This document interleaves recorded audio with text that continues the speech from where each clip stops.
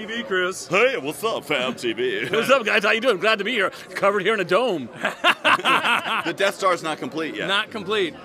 Why is it when you guys are together, there's so much energy, so much action? What, me and Chris? I don't know. We like to have fun, and we like to, I think we mutually try to tickle each other's ribs, so to speak, or he'll prank me or whatever. I'm terrible at pranking. He's really good at it. I think some of it's, like, we've known each other for 20 plus years. Yeah. We're like brothers.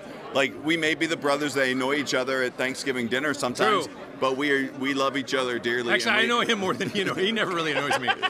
We seriously, like, both of us are still fully amazed at, like, where we've come from. Yeah. That we were just two dudes working in a crappy office in Fort Worth, and now we're just doing this stuff. Yeah. And what blows my mind is that Chris and I often have very similar artistic agreement, like when we're working on a scene together and when we're doing stuff, but in terms of our diet and what we can eat and what we have artistic interest in, it's like we're opposites. Chris is like, hey, try this food. I'm like, this is terrible. He's like, my favorite dish. I'm like, try this. He's like, I hate this. Like, but we have very similar I just think it's strange that we have very different backgrounds, but we have very similar artistic appreciation, particularly for voiceover. You think he won't eat one of your Oreo cookies right now? He might. Wait, I gave him all to Zach. I actually gave my whole tube to Zach. Eating all the cookies.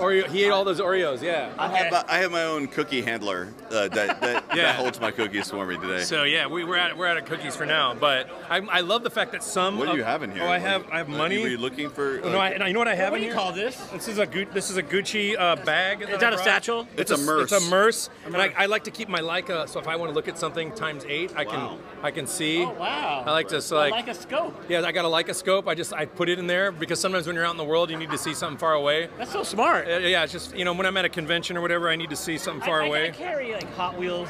I Yeah. carry different stuff.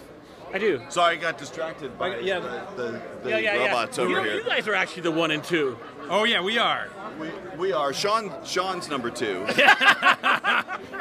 Well, by the end of this, These guys are my childhood. I just want you guys to know, like, I love them so much. They're my childhood. That's and okay. very sweet. Good to have you here. Yeah. I love Chris Sabat and Sean Show. Okay. Thank you.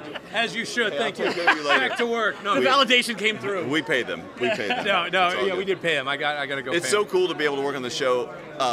Working, like, I spent half of my career, and Sean spent half his career trying to explain to people what Dragon Ball even was.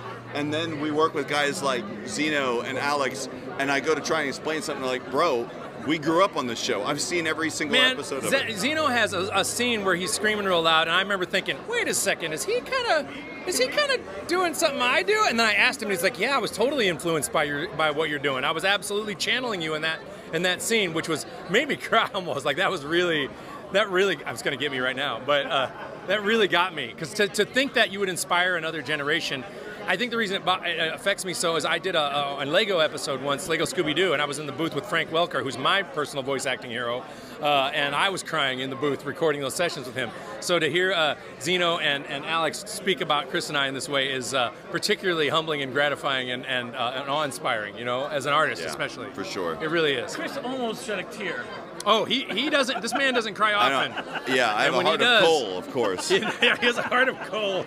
No, he does not. He's one of the warmest guys you'll ever meet. Did Alex and Zeno refer to you guys for any kind of advice for recording or voiceover VO? I think I remember giving Zeno some advice in a car at a convention once, and it was all like, I was mad one day, and I was like, I was talking about all the negative things about voice acting. And then I saw him later, and I said, I shouldn't have said all that. I'm sorry. There's a bunch of positives, too. I was just mad that day.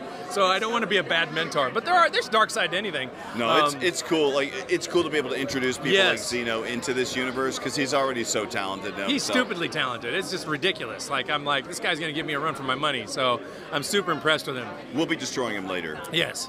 Welcome to FabTV. Look at Hollywood's latest. See all the red carpets dressed to a T. Yeah, you know me. It's all free.